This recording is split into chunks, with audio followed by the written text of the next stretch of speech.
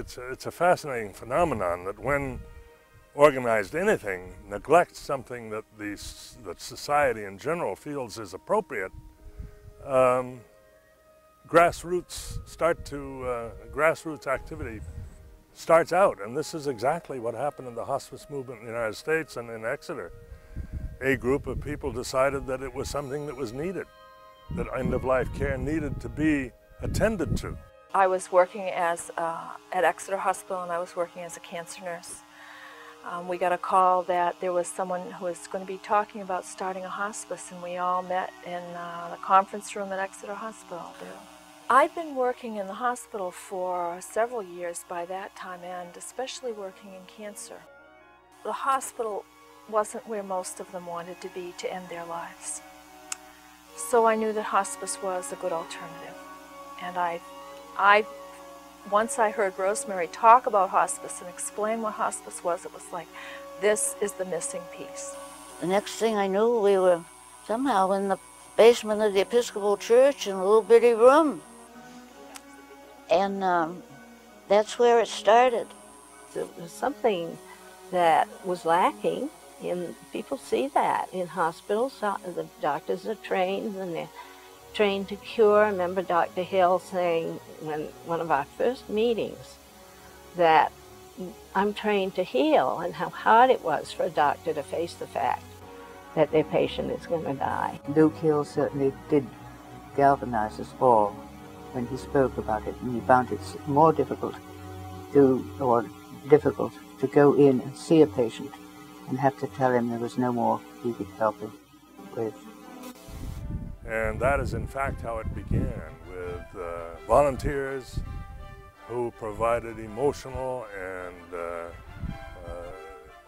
support to patients and particularly their families in the event of terminal illness. I'm glad to be here today talking about an organization that I've been involved with since 1979, and I was trained at Seacoast Hospice. And when Stratford Hospice began, I think that although there were volunteers trained to work in Stratford County out of Exeter, the northern part of the county was not well served at all because there just weren't people up there and transportation was far. So we wanted to bring that same philosophy of living fully to the end of life and practical support for families all over the county. We had a group of volunteers from that group that agreed to serve on the board of directors with us for Stratford Hospice.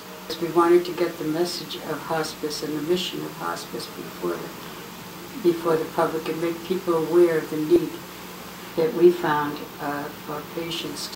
Organized medicine, in quotation marks, cannot care for patients in their own homes. They care for patients in hospitals and in doctors' offices. And as I became involved with physicians and trying to educate them about end-of-life care, it became obvious that a physician in his office could not possibly know what's going on in the patient's home.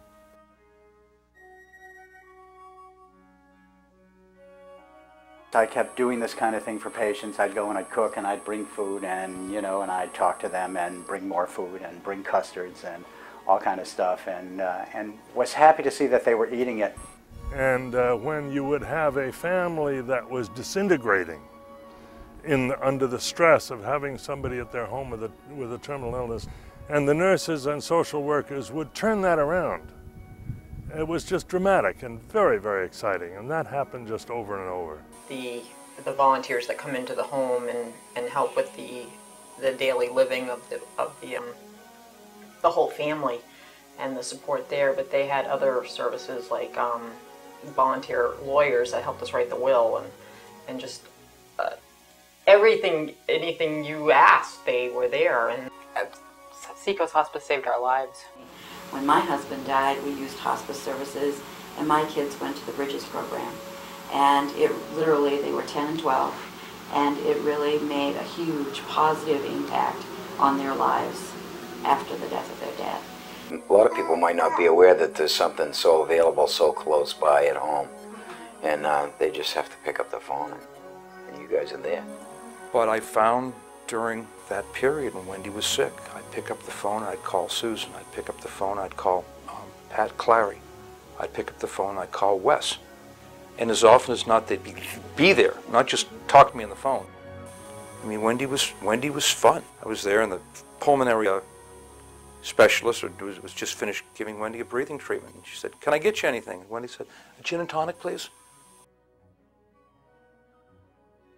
I'm doing this for Wendy. Well, I think the future actually is pretty bright for our organization, and one of the things that I think has been a particular value in our particular area is that we have remained independent, and we feel that the communities have supported us wonderfully well, and we hope will continue to. I'm Jean Jackson. I'm Donna McAdam. My name is Peggy Clark. I'm Sue Kamara. I am Madeline Stuckey. My name is Avis Goodwin. I'm Rosemary Coffin. A caring community making a difference every day. We are Seacoast Hospice.